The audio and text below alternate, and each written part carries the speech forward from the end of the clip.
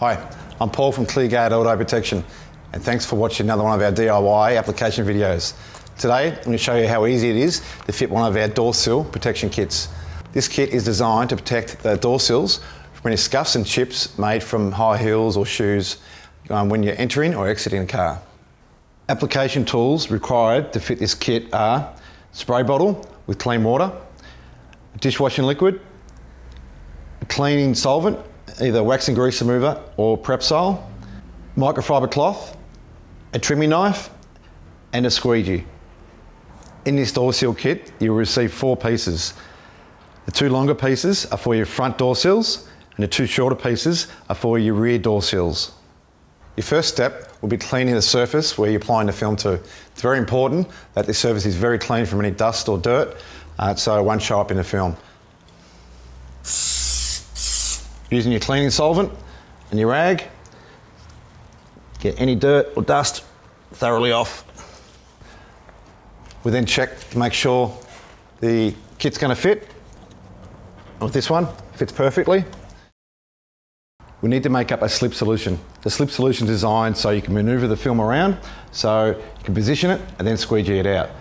To make this up, we need dishwashing liquid or a baby shampoo into a bottle of water.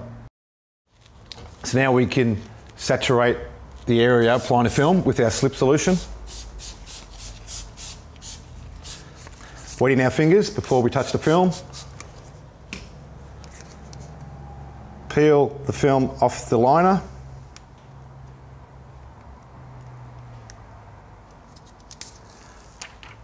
Now saturate the adhesive side of the film with your slip solution. Carefully line that up to the position you want it in. Once you're happy the way that's aligned, we can then start squeegee it down, spray on top of the film so that the squeegee won't scuff the film. Slow overlapping strokes, getting out all the bubbles.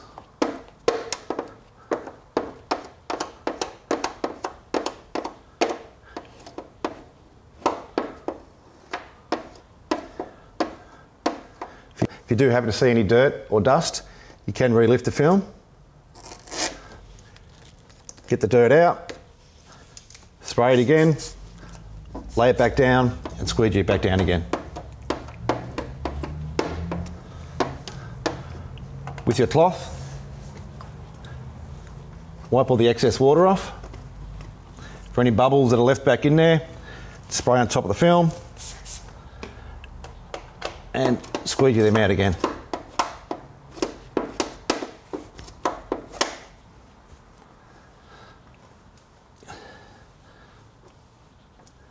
The door sills are now protected from any shoe scuffs. Thanks for watching.